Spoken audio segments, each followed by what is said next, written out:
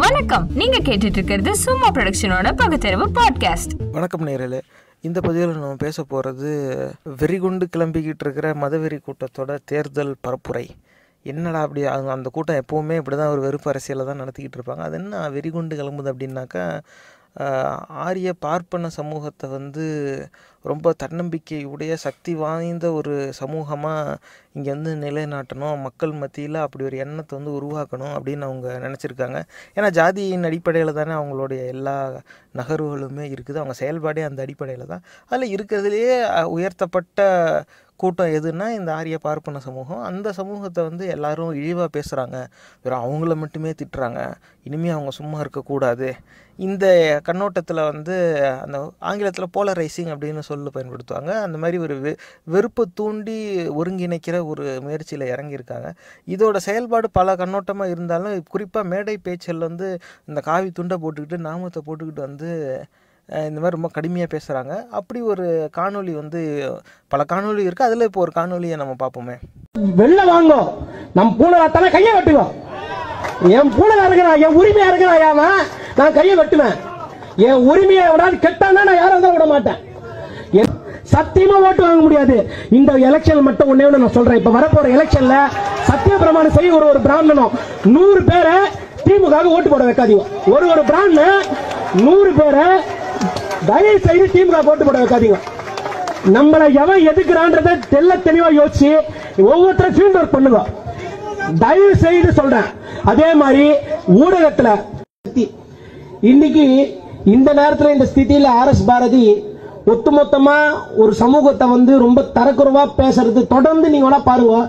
அரசியல் கட்சியில இந்த திமுக மட்டும் எப்பத்தாலும் தொடர்ந்து அதுல பி டீம், அதுல சி டீம், நிறைய டீம்லாம் இருக்கு. அந்த டீமுக்குலாம் என்ன வேலைன்னா தொடர்ந்து பிராமண சமூகத்தை மட்டுமே அந்த தீக்கா அந்த எச்சகலைக்கு என்ன வேலைன்னா, அவன் பாவம் அவ்வளவு வயசுல பெரியவன், நான் சொல்லக்கூடாதுதான் அவனை எச்சகலைன்னு இருந்தாலும் ஒன்னே உனக்கு எங்க பரமாத்மா, எங்க கிருஷ்ண பரமாத்மாவை பத்தி பேசுறதுக்கு அந்த நாய்க்கு எந்த தகுதியும் கிடையாது.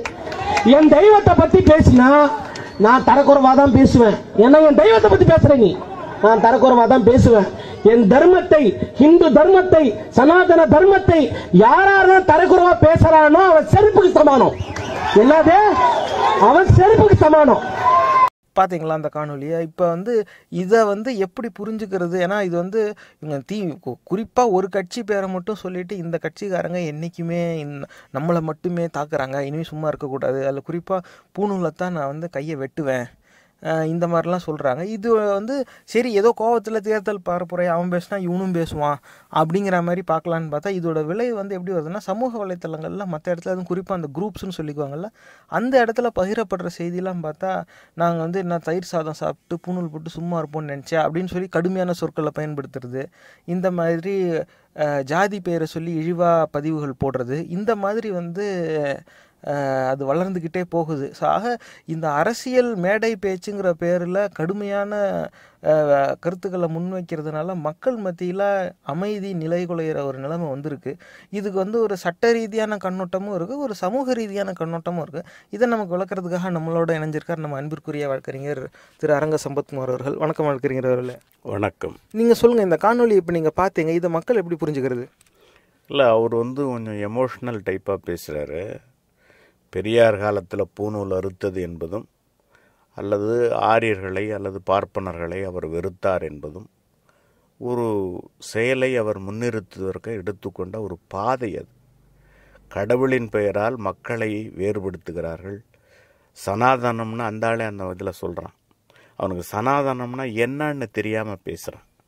மக்களை காலில் பிறந்தவன் ஒருவன், வயிற்றில் பிறந்த ஒருத்தவன், தலையில் பிறந்த ஒருத்தன், வாயில் கண்ணில் மூக்கில் எல்லாம் பிறந்தவன் சொல்கிறது தான் சனாதனம்னு அவனுக்கு தெரியாமல் சொல்கிறான். அவன் அது ஒரு பெரிய கொள்கை, இந்து மதத்தை இந்து கொள்கை அப்படின்லாம் சொல்கிறான். இந்து மதம்னு ஒரு இந்து மதமே இந்த நாட்டில் இல்லடாங்கிறது தெரியல அந்த ஆளுக்கு. ஒரு இந்து மதம்ங்கிற பெயரால் மக்களை இழிவுபடுத்துவதை யாரும் எந்த நிலையிலும் ஏற்றுக்கொள்ள முடியாதுங்கிறதான் பெரியார் சொன்னது. இன்றைக்கி இவர் சொல்கிற இந்த கையை வெட்டுவேன் காலை வெட்டுவேங்கிறதெல்லாம் ஒரு அறியாமையால் அவர் பேசுகிறார். இவருக்கு உண்மையிலேயே ஒரு அரசியல் நோக்கம் இருந்திருந்தா, அல்லது திராவிட முன்னேற்ற கழகத்தினுடைய கொள்கைகளில் இவர் வேறுபட்டிருந்தா, இல்லை திக கட்சியினுடைய கொள்கைகளில் இவர் வேறுபட்டிருந்தா, அவர்களுக்கு எதிராக செயல்படுகிற எல்லா இயக்கங்களும் இருக்க தான் செய்யுது.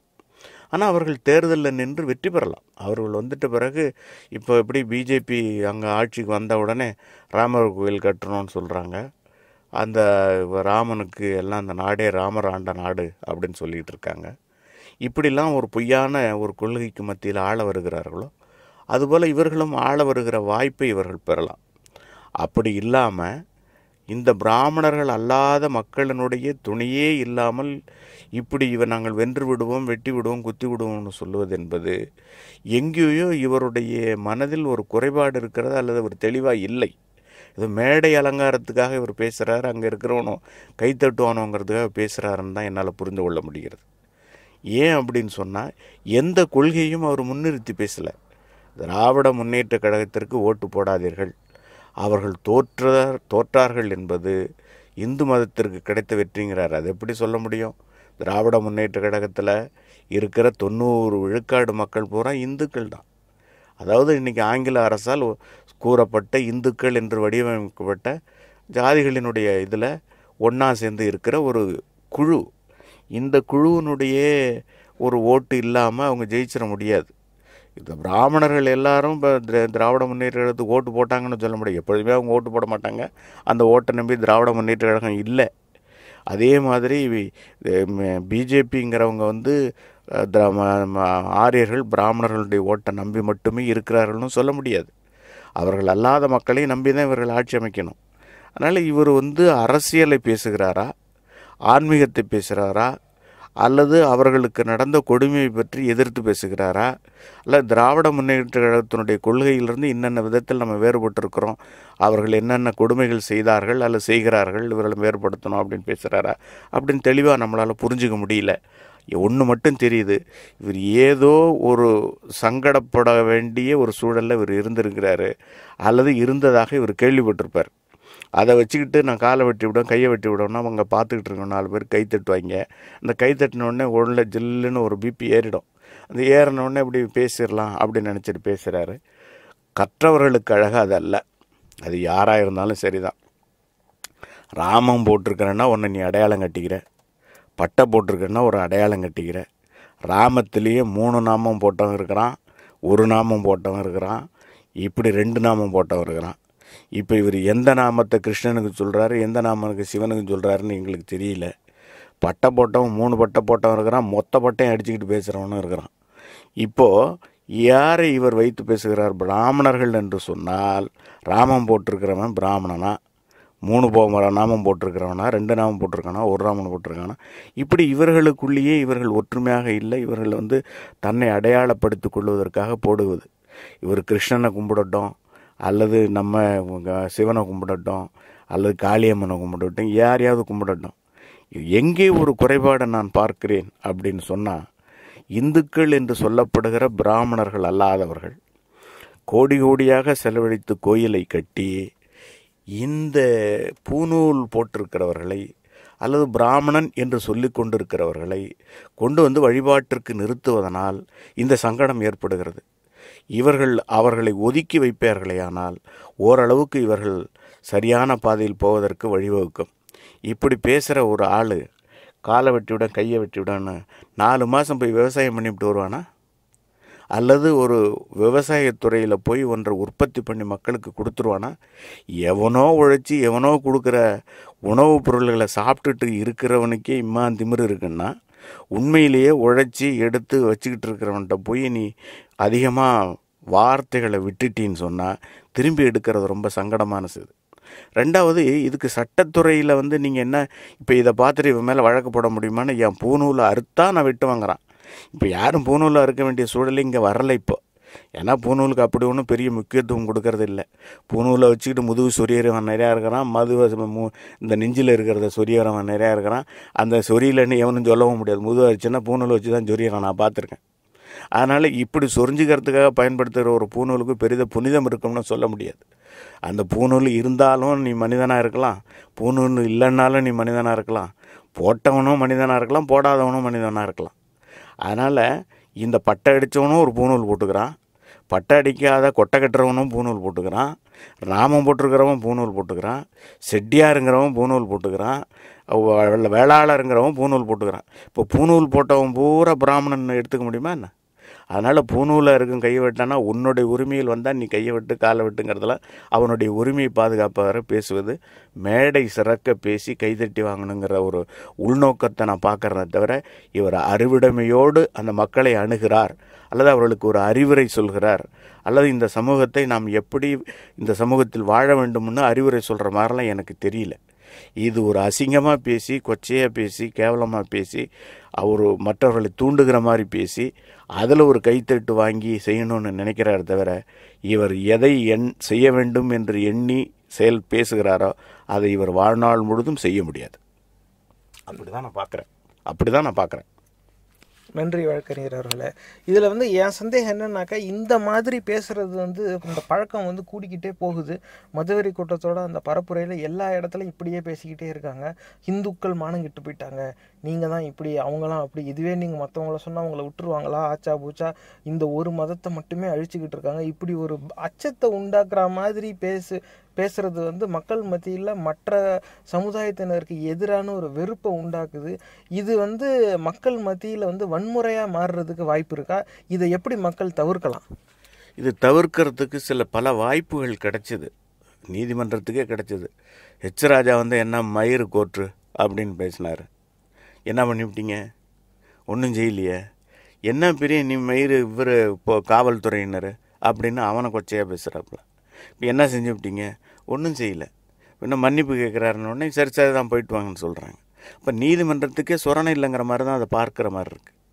அதனால் இந்த மாதிரி பேசுகிறவர்களை சமூகத்தின் மத்தியில் ஒரு தண்டனையோ ஒரு கிடுக்கு பிடியிலை, சட்டத்தினுடைய பிடியில் வைத்து இவர்களை இந்த மாதிரி நீங்கள் பேசினால் இப்படி உங்களுக்கு தண்டனை விதிக்கப்படும்னு மக்களுக்கு நீங்கள் கொண்டு வந்து சொன்னாதான், செஞ்சாதான். தான் வள்ளுவன் சொல்லுவான், கொடியாரை வேந்துறுத்தல் வேந்தன் தொழில். கொடுமை செய்கிறவன் இந்த மாதிரி பேசுகிறவனை பூரா பிடிச்சி வச்சு ஒருத்தல்னா தண்டிக்கிறது. அப்படி ஒரு தண்டனை கொடுத்தா தான் இந்த சமூகம் திருந்தும். ஆனால் இதை செய்யறதுக்கு நீதிமன்றம் சரியாக இல்லை. நீதிமன்றத்துக்கு கொண்டுட்டு போய் வழக்கு கொடுக்கறதுக்கும் இந்து மதத்தை சார்ந்தவர்களே சரியாக இல்லை. இப்படியே கொடுத்தாலும் பதிவு செய்ய மாட்டான். பதிவு செஞ்சே போனாலும் சரியான ஒரு சட்ட ரீதிக்குள்ளே வழக்கை பதிவு செய்ய மாட்டான். அதனால் பல்வேறு சிக்கல்கள் இருக்குது, சமூக சிக்கல்கள். இந்த மாதிரி பேசுகிறவனுக்கெல்லாம் பெரிய முக்கியத்துவம் கொடுக்காமல் இருக்கவனுங்கிறது என்னுடைய கருத்து. ரெண்டாவது, இந்த மாதிரி பேசுகிறவர்கள்லாம் சமூகத்தை ஒருங்கிணைக்கிறார்கள் அப்படின்னு யாராவது சொன்னால் அதை நான் ஏற்றுக்கிறதில்ல. இவர்கள் சமூகத்தை தூண்டிவிட்டு ஒரு கலவர பூமியாக ஆக்க வேண்டும்ங்கிற உள்நோக்கத்தில் பேசுகிறார்கள். அல்லது கையாலாவாதமாக ரொம்ப பேசுவான். இவனால் கையை வெட்டி விடுவானா இவனுக்கு அருவாள் எடுத்து வெட்டுறதுக்கெல்லாம் இவன் சும்மா அதெல்லாம் வெறும் பேச்சு பேசிட்டு போக வேண்டியது தான்.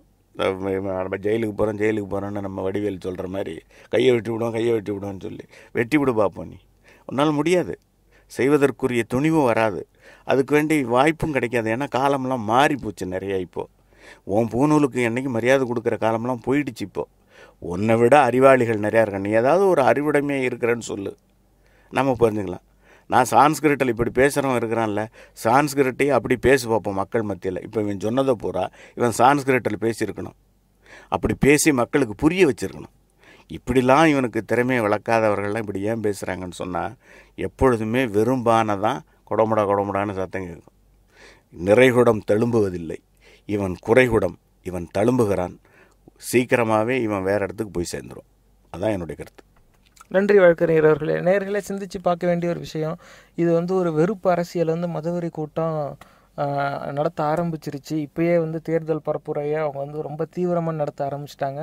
இந்த மாதிரியான பதிவுகளை போட்டு அப்படி ஒரு ரொம்ப தன்னம்பிக்கைங்கிற பேரில் ஒரு தேவையில்லாத ஒரு அச்சத்தையும் கோபத்தையும் உண்டாக்கி விட்டுட்டு இதனால் வந்து தனக்கு வந்து வாக்கு வங்கி வளர்ந்துரும் அப்படின்னு நினைக்கிறாங்க. தயவு செஞ்சு அந்த தவறான பரப்புரைக்கு ஏமாந்து பலியாகிட வேண்டாம். அதிக நேரம் வந்து கிறிஸ்தவ இஸ்லாமிய மதத்தை சேர்ந்தவங்களை வந்து தப்பாக வர்ணிக்கிற மாதிரியான காணொலியையும் புகைப்படத்தையும் போடுவாங்க. அதில் நிறையா வந்து ஆங்கிலத்தில் வந்து மார்ஃபிங் அப்படின்னு சொல்லுவாங்க. அந்த மாதிரி வந்து மாற்றப்பட்டு செயற்கையாக வந்து மாற்றப்பட்டு அதுக்கப்புறமா தான் அந்த பதிவாக போடுவாங்க. அதனால் நீங்கள் பார்க்குற அந்த புகைப்படமும் காணொலியும் வந்து ஒரு அளவுக்கு தான் உண்மை, அதில் வந்து பொய்யும் கலந்து இருக்கும். நம்ம கண்ணுக்கு உடனே அது தெரியாது.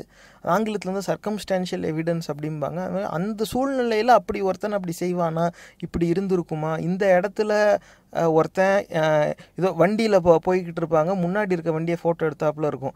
இந்த நேரத்தில் வண்டி ஓட்டுறவன் கையில் ஃபோன் வச்சுருப்பானா, அதில் கேமரா ஆனில் இருக்குமா, அதில் நீங்கள் சிந்திச்சு பார்க்க வேண்டிய ஒரு விஷயம். ஏன்னா அதிக நேரம் இந்த மாதிரி பரப்புரைக்கு தேவையான புகைப்படத்தையும் காணொலியும் இவங்களே செயற்கையாக உருவாக்கிக்குவாங்க. இந்த மாதிரி காணொலியும் நீங்கள் பார்த்துருப்பீங்க.